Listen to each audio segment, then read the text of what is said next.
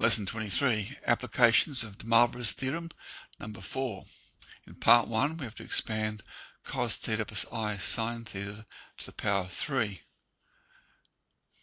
using Pascal's result of the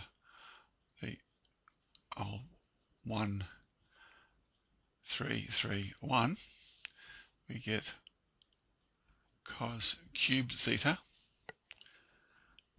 plus 3 cos squared theta I sine theta plus 3 cos theta I sine theta squared plus I sine theta cubed.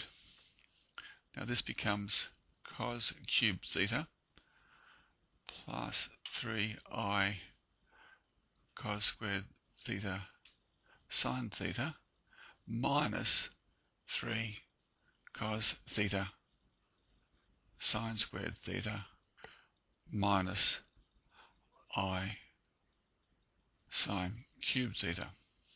Now grouping this into the real and imaginary parts, we get cos cubed theta minus 3 cos theta sine squared theta, that real bit, plus I 3 cos squared theta sine theta minus sine cubed theta.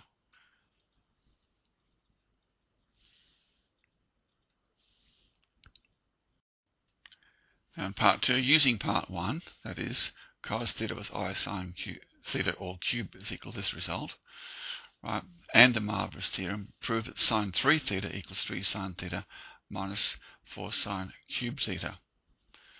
Now from de Moivre, we know that the cos theta plus I sine theta cubed is equal to the cos of 3 theta plus I sine 3 theta. So what remains now is we equate, to get what sine 3 theta is, we'll equate the imaginary parts. So we've got this part here and this part here.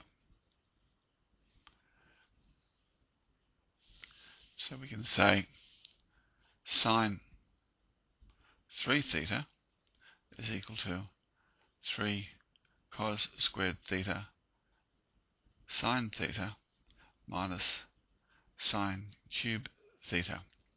But you notice there's no cos in this one, so we'll use a Pythagorean result and rewrite that as that's 3 sine theta outside of 1 minus sine squared theta minus sine cube theta, and that equals 3 sine theta minus 3 sine cube theta minus sine cube theta, and this gives the result 3 sine theta minus 4 sine cube theta.